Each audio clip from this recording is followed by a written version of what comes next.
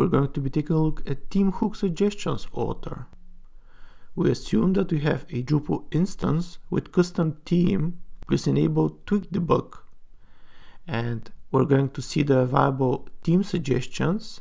We're going to implement the hook theme suggestion author function.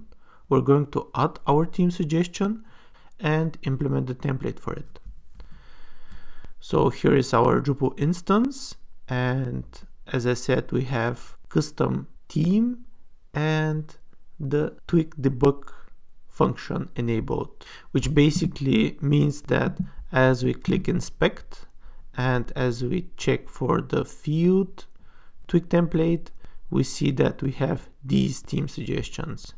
And if we go to the node detail page, and as we click somewhere in the node detail page, and we see that, for example, for the node we have these template suggestions. So we could implement any of these templates and they're getting more specific. First, they're more general, like node, then node full, then node the content type of the node, then the content type and the view mode, and then we have also the node ID, stuff like that.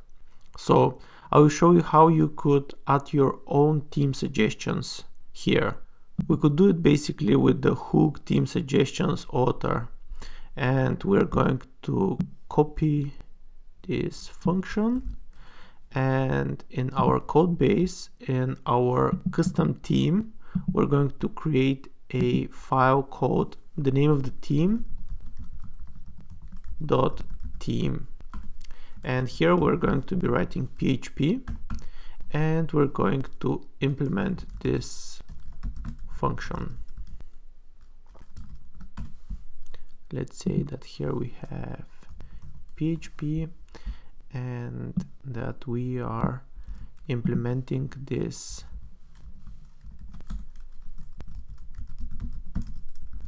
hook. That's perfect. And instead of hook, we're going to write the name of our theme, Drupal app. And let's go ahead and say here var dump, and let's say the hook. And if you see, we have the suggestions here passed by reference, and we have the variables. So for example, if you have a node here, you would have some fields. So if you want to change the theme suggestion based on some fields that you have, hook is basically, for example, if you have the theme suggestions for field, the hook would be field. If you have the theme suggestions for the node, the hook would be node, and stuff like that. So let's go ahead and save it and go to our Drupal instance and clear the cache. And basically we are seeing in different places of our page different var dump outputs, and what we're interested in is basically, if we go somewhere here around the tabs, and yeah, if we just search for node, we see that here we have the node. So let's go ahead, and we just saw that for the node, basically we have these theme suggestions. Let's go ahead and add a theme suggestion called node Drupal app, for example, so that we are completely sure that it's a new theme suggestion. So if we go here and if we say if the hook value is node, so just for the node, we don't want to add this theme suggestion for every element on the page. We say suggestions from here, and we're saying that we want a new suggestion called node Drupal app, and that's all. And as the suggestions array is passed by reference, it means that we don't have to return it, so we're good like that. And if we now go ahead and clear the cache one more time, and if we scroll down to the node, somewhere here, maybe even deeper,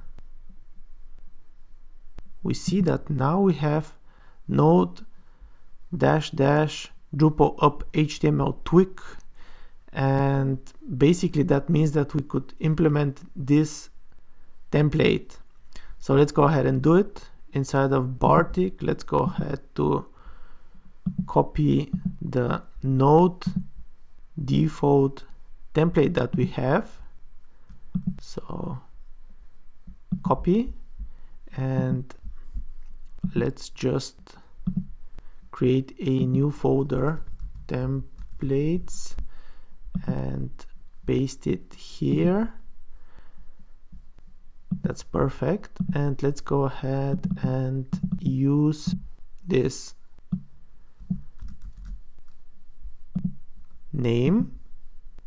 So if I rename it, and if I say like this, and here I would just say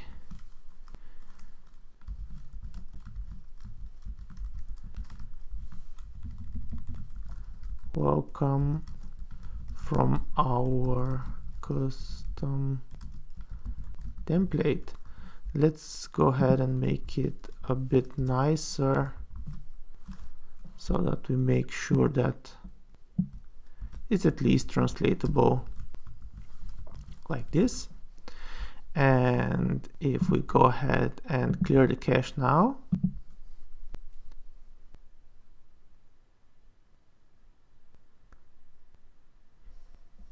yes, we see welcome from our custom template, and that's because our custom template was implemented, and now the current used template is node -- drupal.html.twig. Perfect. So if you like this video, please check the links in the description, subscribe, comment if you have any questions, and thanks for watching.